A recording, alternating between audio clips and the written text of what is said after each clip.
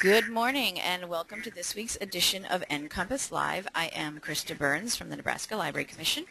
NCompass Live is the Library Commission's weekly online event where we cover NLC activities and any sort of library topics that may be of interest to Nebraska librarians. We have commission staff that do presentations, and we have guest speakers sometimes, as we do today. We do these 1-hour sessions every Wednesday morning at 10 a.m. Central Time. They are free, but they are also recorded, so if you're unable to attend one of these live sessions, you can listen to the recording afterwards. This morning we have a couple of, depending on some famous people from Omaha Public Library, I'll say, doing, well, depends on your point of view, and I'll explain what that means in a second here. Amy Mather and Manya Shorr from Omaha Public Library have been doing some work with people who are some underserved populations possibly in your library, young professionals, adults, trying to get them in and use the library more.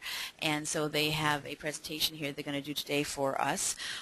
What I do want to show, though, is what I meant by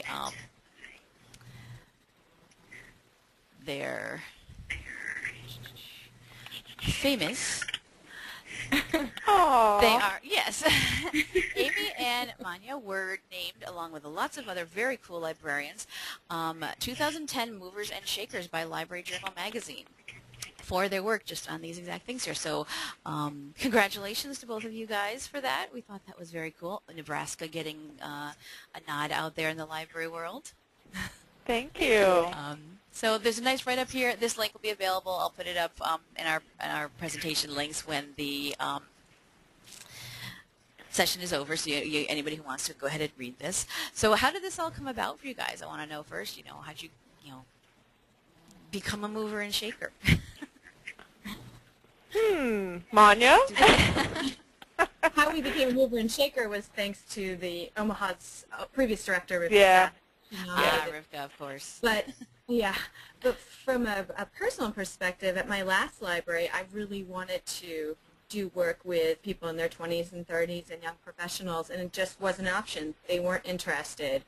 And here, Rivka just really never said no. So we were free to do whatever we wanted to do, which was wonderful. And that was the big thing. I mean, we definitely had the agility just to sort of try new things, and if it failed, it failed. If it was successful, it was successful.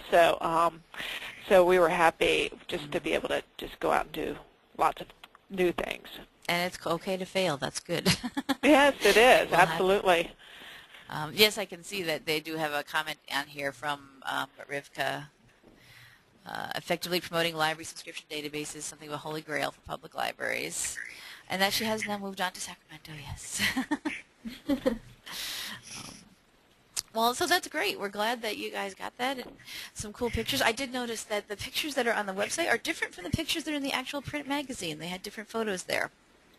So if you do have a copy of the Library Journal, you do get that at your library, or if you have somewhere you can borrow it from, you'll see some different different photos of Amy and Manya in there.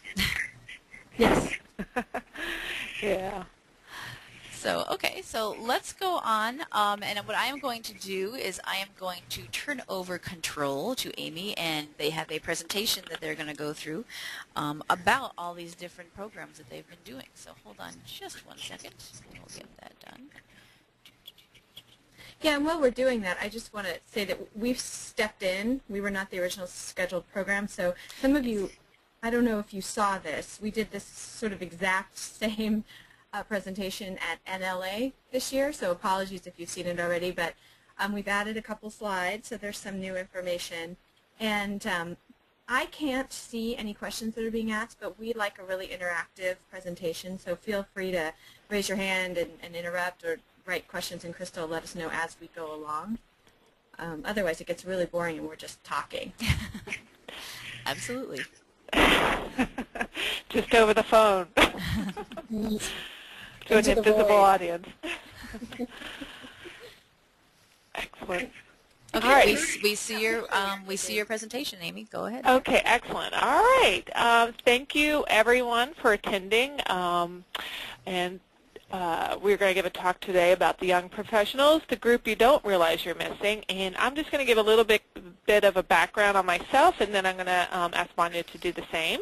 I moved to Omaha, Nebraska in February 2008, and prior to that I actually worked at ProQuest for about 9 years, and went there directly out of library school. So, and an opportunity came up in Omaha, and actually I had a friend that lived here, and she encouraged me to move out to Omaha, and I absolutely love it here. And going from vendor to public library was quite a shock. So, but I actually love working for the public library. It's been an amazing experience. And one of the things, though, that when I was working for the vendor, I rarely stepped inside of a public library. And I love libraries, but I had that love and that, imagining of like a child. I went always as a child and a teenager, but I never went back as somebody in their 20s, 30s, and now I'm in my 40s. But anyway, I do work in the library, and I go to libraries often now. But so I have a real interest in trying to figure out why the people in their 20s and 30s don't come into the library and what we can do about that. So I'm handing it over to Manya for an introduction. Good morning. My name is Manya Shorr. I'm a branch manager here at Omaha Public Library. I've been working in libraries since the age of 16. I started as a shelver, and I came to Omaha from Multnomah County Library in Portland, Oregon. I worked there for 10 years. But like I said, there weren't a lot of opportunities for me to go beyond my job description there. So I followed Rivka here because I had worked with her in Portland, moved to Omaha sight unseen, and it's been a great experience. It was the best decision I ever made. And that picture of me was taken somewhere in Nebraska or Iowa, and I cannot remember the library, and I apologize. But, I'm 34, and libraries don't really serve me very well. And I use the library because I always have used the library, and I grew up in them. But if I hadn't, I'm not sure that the library would even be a part of my consciousness. So we want to talk to you today about ways you can bring people like us back into your building. So who are those young professionals? People could start out in their 20s or 30s, or if they're a late bloomer like me. I didn't really start my professional life till like they were 30, and I, worked in bars and restaurants for years and years. But that would be a young professional, which is Manya. And here I'm at one of Omaha's big events as the Omaha Fashion Week, and I'm with my friend Mickey and a couple people we know doing karaoke and not very good at it. And as Amy scrolls through these pictures, I just want to say that we realize the term young professional is not perfect. We're still trying to figure out something to call it. I mean, sometimes we say adults in their 20s and 30s, but then that leaves people in their early 40s out. And it's more of who the person is than their age. So keep that in mind as we look at the pictures. Couple others. A soiree for Rivka. And another young professional.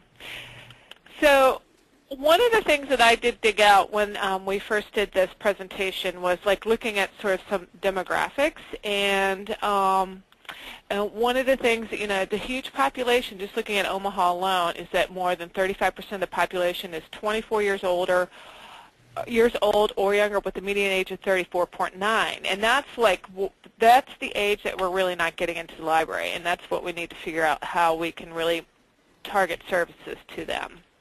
I'm going to have Manya talk about some more demographics. Yeah, these are national statistics.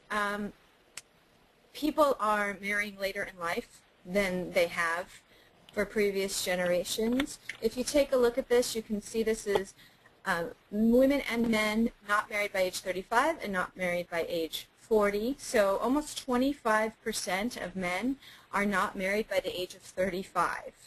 So if your services are focused on people with children, you're missing anyone who isn't married and has children. Can you go to the next slide, Amy? Yes. These are marriage rates for people of color. Again, a national rate. I found this to be pretty pretty shocking statistic, especially if you look at African Americans. The marriage rates for African American women not married by the age of 35, that's almost 42%. I mean, that's almost half of black women are not married by the age of 35. Now, of course, that doesn't say anything about the rates having children without being married, but it's still a pretty stunning statistic. And the next slide, Amy. And then the last national statistic. That word's always been a problem for me. I used to practice it as a child. The age of the mother with her first child, if you look on the left-hand side, it starts in 1970 and then ends in 2006 on the right-hand side. It's still the vast majority of people are having their first child, or women are having their first child between the ages of 20 and 34, which is a little too big of an age span for me. It doesn't really tell us much. But what you do want to notice is the top and the bottom. The rates of women having their first child under the age of 20 is declining significantly. And at the top, the rates of women having their first child at 35 years or older is increasing.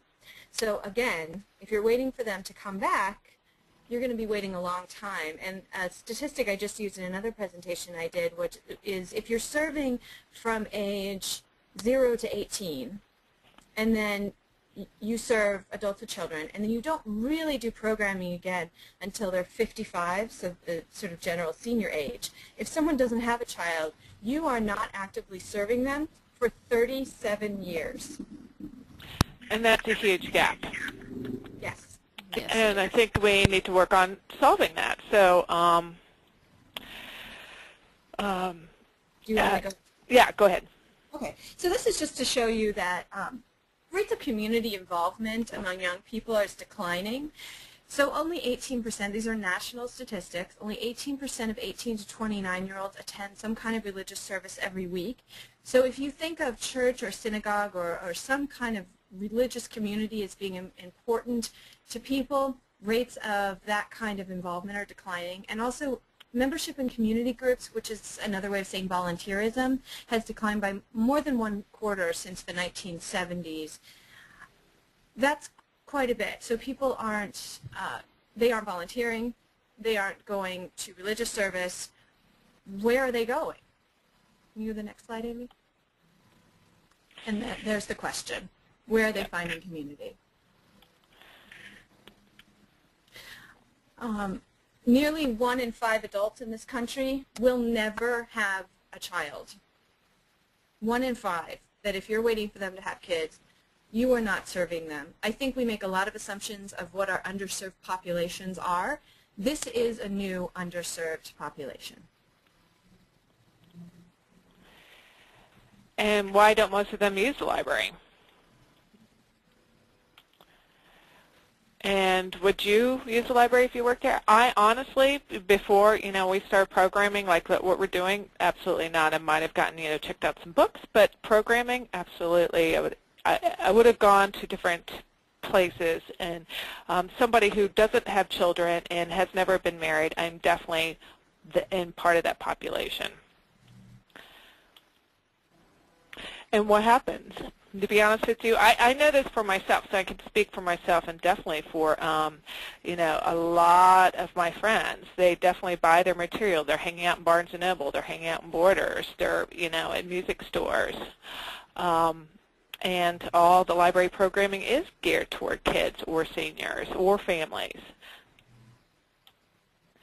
And they also, and this is one of the things that I really think about a lot of the time, and we are definitely working real hard about trying to figure out how to market resources that we know that people in our group would like. And I think, one of the things that we're using heavily now is Facebook and using our fan page to really sort of target that group, because I know for a fact that's where this sort of underserved population is hanging out.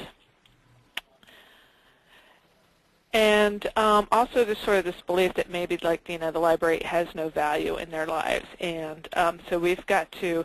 I mean, they always will have this love for it, or like, oh, I went there as a kid and I love the library, but and if you ask them a question, well, do you visit the library today? And most often they would say no. Yeah, if if you hear a lot of especially your politicians saying things like libraries are important for kids, I mean, that's wonderful, and I'm so happy that they think that. But we need to change the conversation a little bit to include that libraries are important places for adults. And then what do you do in order to reach this particular group of people? You have to find the sweet spot. You can't just tell them libraries are important. You have to show them the value of libraries in their lives. And it does take a lot of work. I mean, it actually takes a lot of, it takes going out in the community and really figuring out like what to do or how to bring them in, and a lot of networking, which I do love to do. So it's fun, fun, fun. So one of the first things we did was have laptop will travel. And Manya, I think you probably maybe have to think about like where this started, because I'm not sure if I will have the story right. Gosh, I'm not even sure I can remember at this point. You know, the reality is that Omaha Public Library spends a lot of money on databases every year. And as a frontline reference librarian, it's frustrating to me how few people know that they can access these, especially from outside the library. And it's frustrating to me because I know that if people aren't using them, I'd really like to see that money being used somewhere else.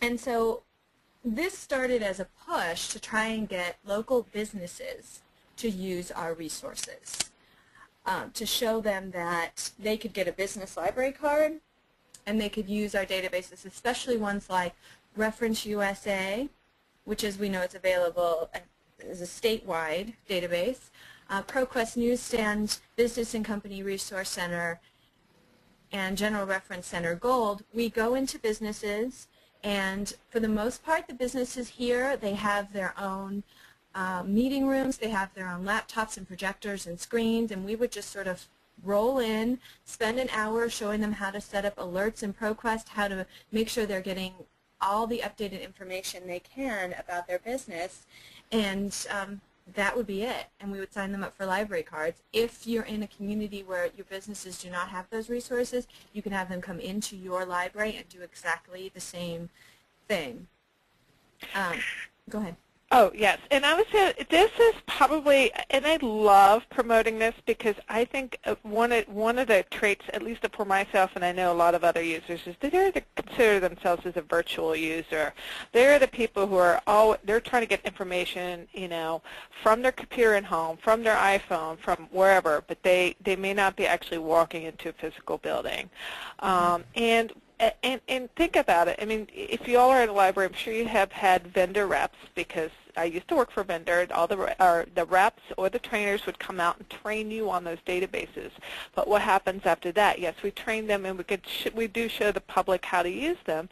But we need to take that one step further and really sort of, instead of showing, like, target these resources. And I think that's exactly what we did with these. You know, we picked specific databases that we knew that would be helpful in everyday work life of a business. And I remember that we were at Mutual of Omaha, and we showed ProQuest Newsstand, and if somebody had been looking up information, it took her an hour a day, it might have been the New York Times, and she figured out that she could set up an alert and have information pushed to her from ProQuest Newsstand, and it would say, and she said, this is going to save me an hour a day.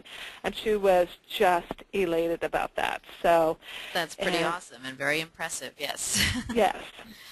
And I think, and that to us was like, we found that sweet spot. That's exactly what we're trying to do. And when you do go into these businesses or wherever you're targeting, think about what they do. I mean, I know one of the mistakes that I think that, you know, they always gloss over the entire thing, but instead of doing that, think about, and one of the things we try to do was like, what kind of information do you look up? We ask the businesses, like, so what kind of competitive intelligence do you want to know about? What are you interested in? That way we could really tailor the training about, like, the information that they're seeking, because that's how you connect them to that resource. Yeah, and even if you're in a smaller system and you don't have the database resources that we have here, everybody has access to the statewide ones, and you can focus on those. Reference USA is an incredibly valuable resource that not enough people use, especially if they're going to Google to search for business information. Exactly. And we all go to Google, but we all know that information might be a little bit better in the resources that we have.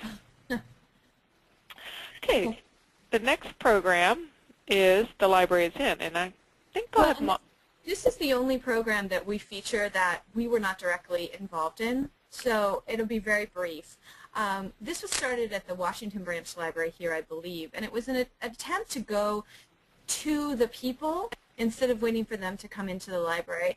So library staff would take a laptop into somewhere that had free wireless, so a Starbucks, a McDonald's, a Panera. Yeah, somewhere where free wireless was available, put up a little sign that said the librarian is in, and just sit there. It's a very simple thing. It's a novelty, and people will ask questions.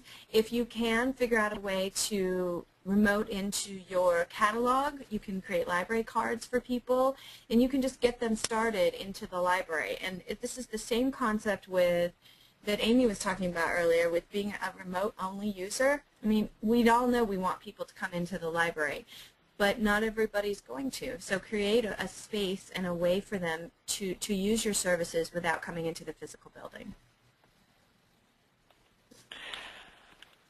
Hardbound to Heartbound, speed dating at your library. Really, really, really fun program that we did. And luckily, Valentine's Day was on Saturday. So it was perfect for us to actually do this program. And we did this in 2008, right, Manya? It was 2008. Or 2009. 2009. And just to give you, like, titles, coming up with titles, I'm just going to give you a brief history because I thought it was kind of funny the way the title sort of organically came about was I am avid, addicted to Facebook. I'm on it all the time. So whenever I have a question for all of my friends, one of the things I'd love to do is, like, can you come up with a title for this kind of program? And they're quite a story.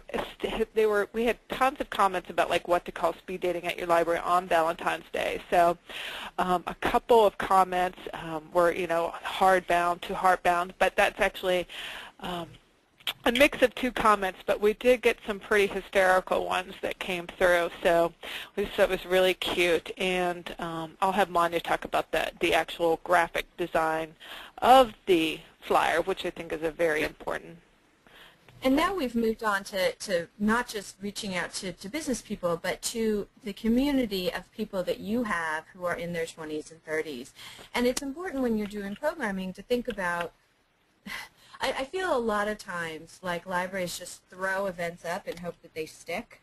And really what you want to do, especially with this age group, is try and figure out what they want and how you can tailor to them. So Valentine's Day, it's really not a fun day when you're single. We all know it's a manufactured holiday, but still, it sort of sucks to be single on Valentine's Day.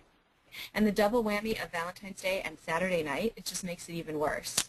So how can we appeal to people who might just be sitting at home or doing some kind of anti-Valentine's Day thing, is we decided to have a literary speed dating event. A couple of things to notice on this flyer. One, it's at 7 o'clock, which is an hour after the library closes. If you can do after-hours programming, do it. That's a perfect thing to do with this particular age group. If you think back on the statistics we showed you earlier, if you don't have a family, have children, you're not married, you're not active in your church, and you're not volunteering, what are you doing on Saturday night? You're in a bar. Yeah, you're at a bar. Or you're not at a bar because you hate bars and you're at home, or you're with a couple friends. You need to try and channel those people to come into your programming at your library.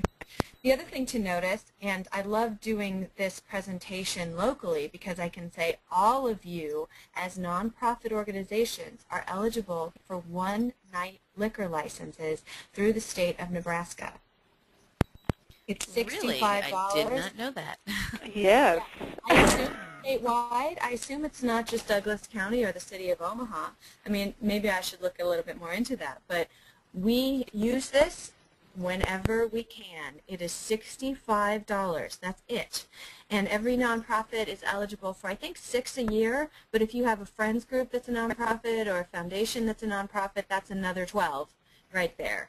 So this age group, alcohol is a great thing. And I know that your knee-jerk reaction might be to shy away from it. But I have to tell you, we've done 3 events with alcohol, and we've not had a problem with people drinking too much. You can restrict the number of drinks that people can have if you'd like, but we just haven't had a problem. It's just a way to get people in, and it helps sort of lubricate the event a bit. And I think Amy also wanted me to talk about this flyer. The marketing that you do to this age group is incredibly important. We have a graphic designer. I recognize that you may not have a graphic designer. Doesn't mean you can't be careful about what kind of flyers you put out. At my last library, I did an event for this age group, and the first proof came back from the PR department with teddy bears on it. You don't want that. Yeah, no. No. We really default to programming for children, and that's what our design department is used to doing. Send it back. Make sure you get something that looks like this, something that looks adult and sophisticated, and people will come.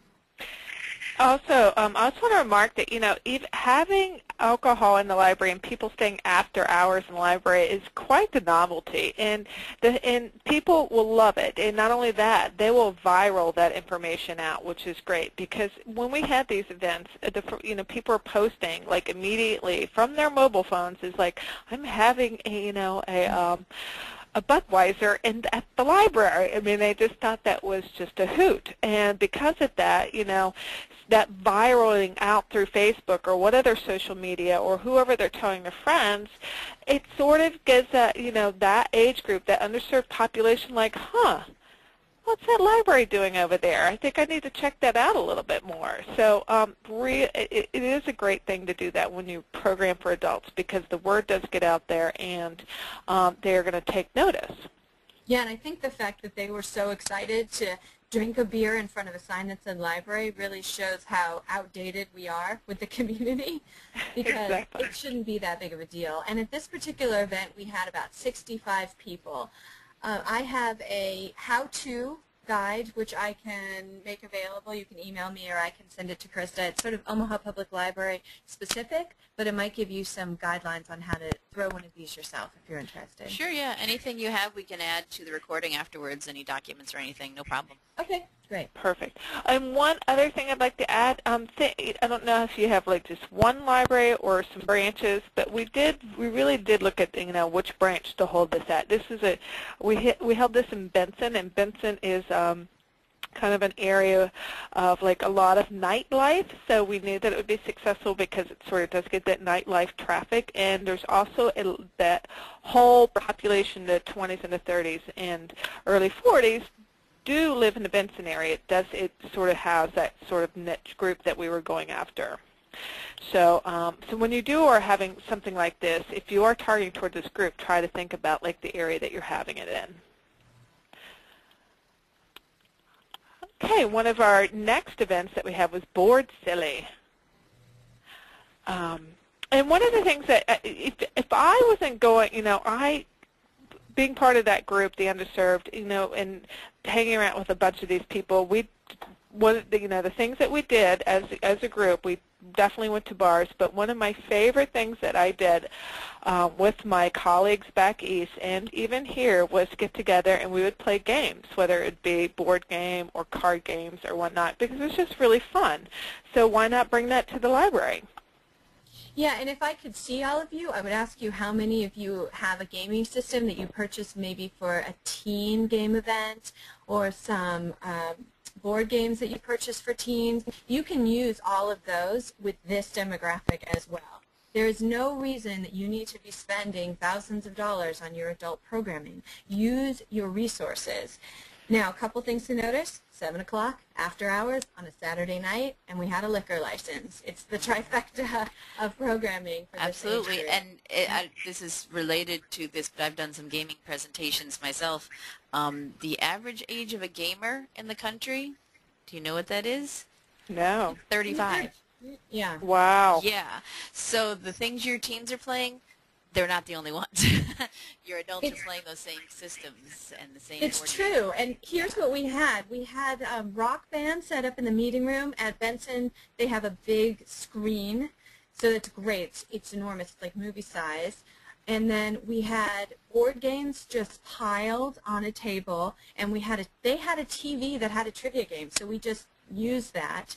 And people would come in, get a drink, pick a board game, and we took over the entire library, which is the benefit of having after-hours programming. You don't have to worry about confining yourself to a meeting room. And at the first event, we had about 70 people, and at the second event, we had about 60 or 65. And I remember at the first event, we had lots of little tables of people playing games, and by the end of the night, we had an enormous game of apples to apples with about 25 people. Oh, yes, yeah, people love that It's one. a good game. If you go to like NLA or ALAs or PLAs and our NLA conference here now, there's gaming nights at those, and all the adult librarians are showing up, and there is huge tables full of people playing board games. Yeah, I mean, it's not rocket science. People just want to get together and have fun, and they don't necessarily want to do it in a bar. But we are still adults, so we like to have a drink. We like to meet new people in a relaxed and casual and fun atmosphere. If you just keep those things in mind, it's not that hard to do this kind of programming. And you notice, again, the flyer, it's very adult-centric. Yes. Oh, I know. We do require registration for events, not because we're afraid we're going to hit a cap. Because we take over the entire library, we really could have hundreds, but it's to gather people's personal information. We're not Big Brother here, but it's very important that you get people's name and email addresses. That's how you'll stay in touch with them and how you tell them about upcoming events. I know there are still libraries out there that don't collect email addresses. I would really very strongly urge you to start doing it when you sign people up for library cards and when you have events like this. As a 34-year-old woman, I have to tell you, when I give my email address to a business, I assume they're going to add me to an email list and make it very easy for me to opt out. So opt people in to your mailing list. It's okay. Just make it easy for them to get out if they don't like it. And another thing I'd like to point out is that for the second event, we actually started charging for drinks, and we'd sort of felt it out before for the first board sale to see if this would be, if they would mind, because we did have a big tip jar out there, and all that tips just sort of went back to, all the tips went back into paying for the event. And then the second time around, we did charge, and from all that money we made, these events are now paying for themselves, which is good, and maybe one day it'll actually even make a little bit of money. Wow, that's awesome, yeah. Yeah. And I'm sure it's cheaper what you guys charge than going to a bar and buying the drinks there. Oh, absolutely. Yeah, I think we charged $3 for everything. Beer, wine, soda, and water was each $3 maybe. And we could even charge an interest fee, I think.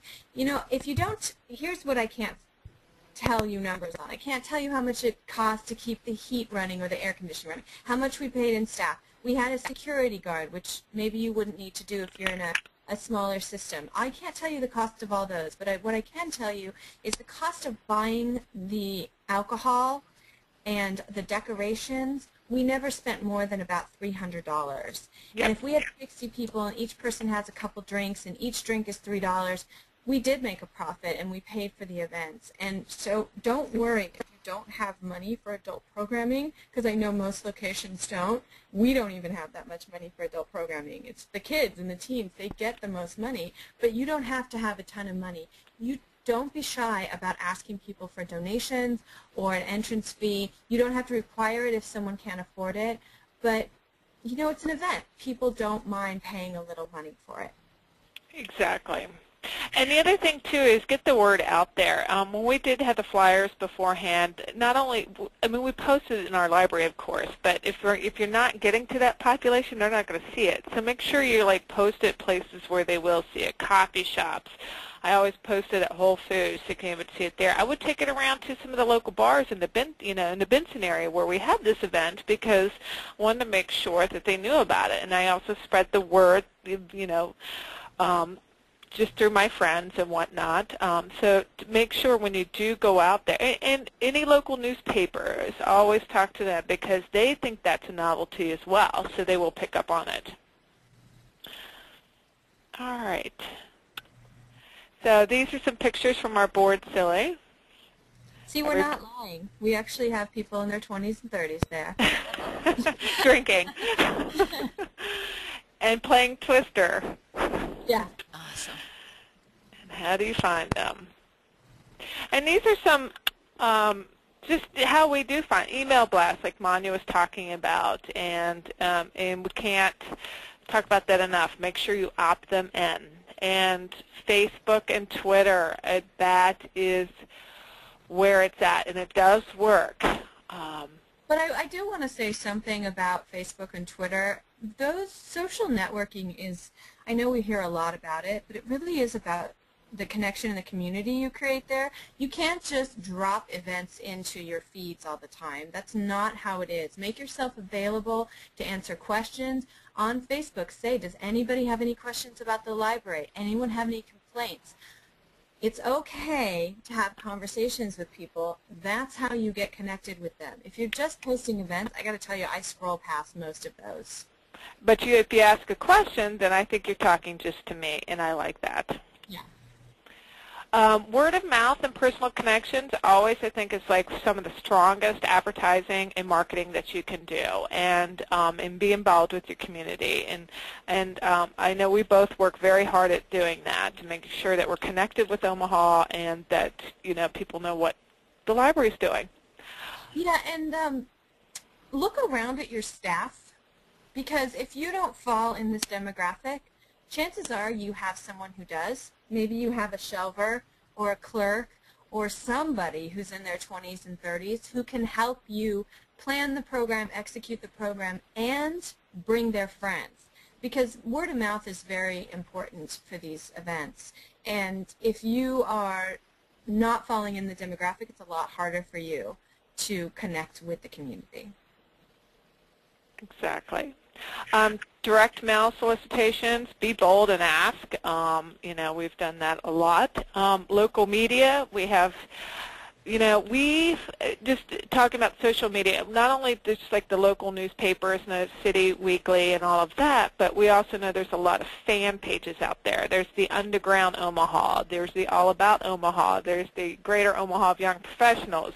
There are so many fan pages of like young professional sort of groups that we make sure that we really communicate with all of those groups so they know what's happening at the library.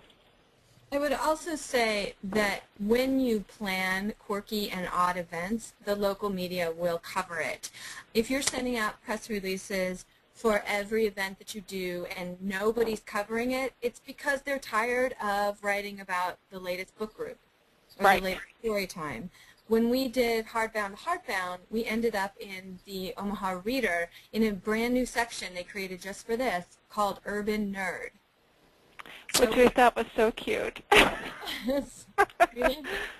So you have to pique their interest. You can't just assume, well, we're the library, we're important, they're going to cover us. They're really not going to, and they're not required to do so. So when you do these innovative and different events, they will cover it. And, we really focus on numbers a lot of the time, circulation numbers, gate count numbers, program attendance numbers. We've had great success here because I think there's a real need. But if you plan an event and 5 people come and those 5 people have a great time, don't think of it as a failure, because it's not. Low numbers are not a reflection of quality. And I'm reading this book right now called Satisfied Customers Tell 3 Friends and Angry Customers Tell 3,000. They will tell their 3 friends if they have a great time. And so the next time you have the event, you'll have 15 people, and the next time you'll have 30 people. Don't be discouraged. Keep pushing away on it, and you will get numbers there later. And then, of course, the night liquor license. Exactly. And word of mouth, it is powerful, very, very, very powerful. I'd strongly recommend reading a book called Generation Me. Sorry, I don't have the author's name in front of me, but it's about how young people these days are busier than ever, more connected than ever, and more miserable than ever. They are looking for community, but they don't know where to find it. And this is your opportunity to snag them and to get them into your library for fun events, and that will translate to them using it. If you can talk to them about the resources that are available at an event where they're holding a beer in their hand, they will start coming to the library. You just have to show them that it's of value to their lives. Yep. And most importantly, you must try. Don't be scared. Yes, exactly. So I think that's it.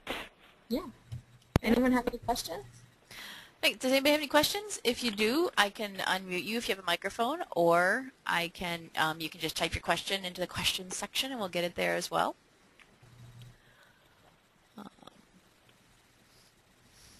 While we're waiting to see if anybody has any questions, I did just want to say, as you were going through your presentation, I did look up a couple of things.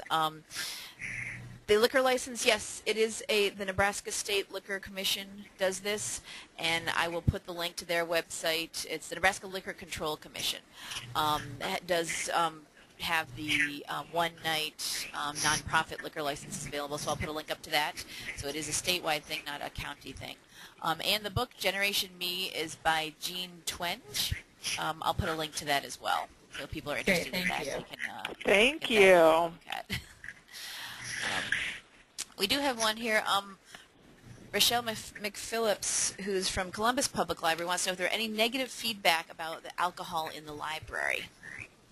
Not from the participants. I did get an email from someone. When we do these events, we send out an e-blast. We pay a company. I can't remember the name we were with at the time. I think we're with Constant Content. Constant whatever. What is it called, Amy? Constant Contact. Yeah, that's who we're with now, but we weren't with them at the time. And we sent out an email blast to every single card holder that we had an email for, so that was something like 25,000 people, and we got one response with a person protesting having a liquor license. That's certainly not enough not to have it. But I would say know your community. If you think your community is going to have a strong objection to it, then don't do it. It's not like it's a requirement. We've just found it to be very helpful. You can have other sorts of food and beverages as refreshments too. Does it have to be alcohol?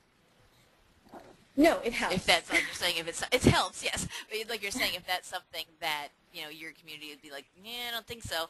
That's okay. Just tell them you'll have sodas and juice, and then maybe you'll bake some cookies or something for them. Whatever. Right. Absolutely. And it all depends on how much work you want to do. We only ever have beer and wine because we don't want to have to hire a bartender. So keep that in mind. But if you wanted to keep do it some simple. kind of yeah, exactly. If you wanted to do some kind of fancy virgin cocktail blended thing, I mean, you certainly can. And if you're only going to have 10 people, that might be easier to do. But with 70 people, you just want to be able to open something and hand it to them. Any other questions? No. Rochelle says thanks. You're welcome. Is anybody not convinced that this is something that you need to do? It's okay. Well, the only other comment we did have is when you first talked about the liquor licenses, Linda Kruckenberg from Wayne Public Library did say, yowza, wait till my director hears about this. Well, I don't really understand what the objection is to it. We did have several discussions about liability, because if people get drunk at the library and then they drive and they get in an accident and someone gets hurt, we just decided that we would, well, the result of that was hardbound to heartbound. We restricted people to 2 drinks. That was until about halfway through when we realized people were not getting drunk, people were not getting crazy. You can certainly think of the worst case scenario, but I'm here to tell you that for the most part it doesn't happen. And when we are a large urban library, there's the chance that people will show up who will get falling down drunk and cause problems, but it has not happened. Those people who are going to, falling down drunk, I honestly am I think they're probably just going to go straight to the bar and not to the library event, in my opinion. So I think people who come to library events, yes, they like to drink socially, but they're not the ones that are going to be, we need to bounce them out of the library. Absolutely. And remember, you can always cut people out. Cut them off. If you think they're getting to whatever, just say no more. Have a water. Give them a free water. As I was exploring the Lancaster County's the liquor Control Commission website, they do have brochures and information about that, about how to do these kinds of things. There's a nice brochure on there of just like things you need to think about now that you have your liquor license. What? So. Right, and the other thing, Linda, to say to your director is that this is an opportunity to use this for other sorts of events.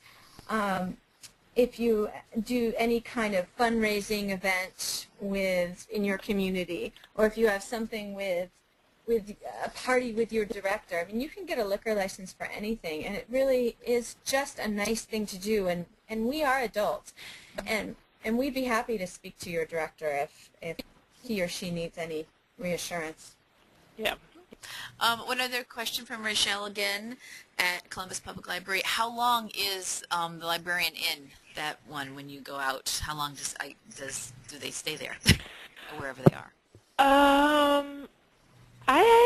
Since neither one of us were involved, I would expect they were only there a couple hours. Wouldn't you?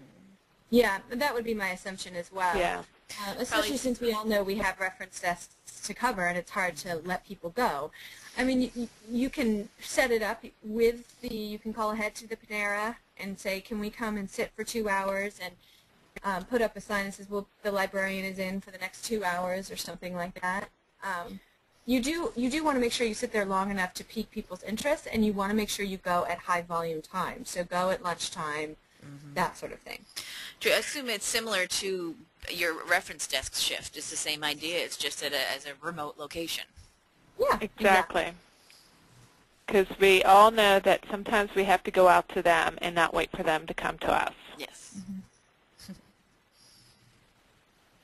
Any other questions or comments or anything?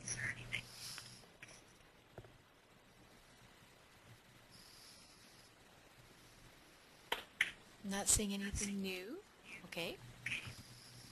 Anything else you guys want to?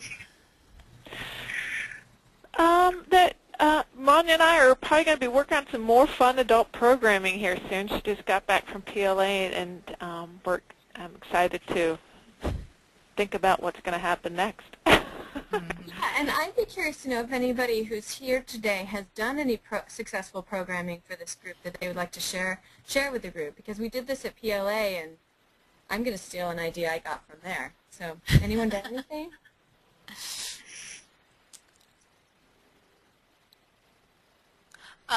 We do have one comment. Thank you for all the great ideas. I'm inspired. That's from Lisa Flaxbeard from Bennington Public Library. Oh, thank you.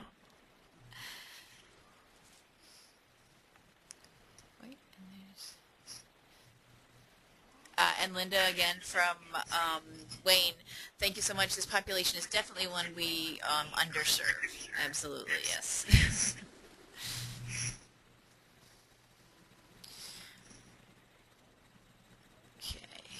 Okay. I am going to switch back to myself here. Thanks, everyone. Thank you. And just want to tell everyone that this session was recorded, as usual. Thank you very much, Amy and Manya, for jumping in at the last minute for us. We did have some scheduling issues with this week's that just came up last week that I just found out. So they were very gracious to jump in and do this for us. I'm very happy they were available. So thank you very much to you guys. Absolutely. The recording will be available to you tomorrow or the next day at some point. We do these every Wednesday, as I said. I hope next week you'll join us when our topic is WorldCat. Using WorldCat, what is it and how can it help me do my job? Susan Nisley from here at the Library Commission will be doing a presentation on using the OCLC's WorldCat database. And if you do have any ideas for other sessions for NCompass Live, they are always welcome. I come up with my own ideas as I can, but if you do have a request for a topic that you want me to try and cover, try and find someone to cover, let me know. Or if you want to present on something, as you saw today, we love and encourage outside people to come in and do presentations for us, guest speakers, and we would love to have you. So contact me if you want to. There's my email address, the 800 number here at the Library Commission, and the website for NCompass Live, so you can see the sessions we have currently coming up, and our archive sessions are all out there. Perfect. Okay, well, thank you very much. If there's no other comments or questions, we will wrap it up for this morning, I think. Thank you. Thank you. Thanks, Amy. Thanks, Manya. Bye-bye. Bye.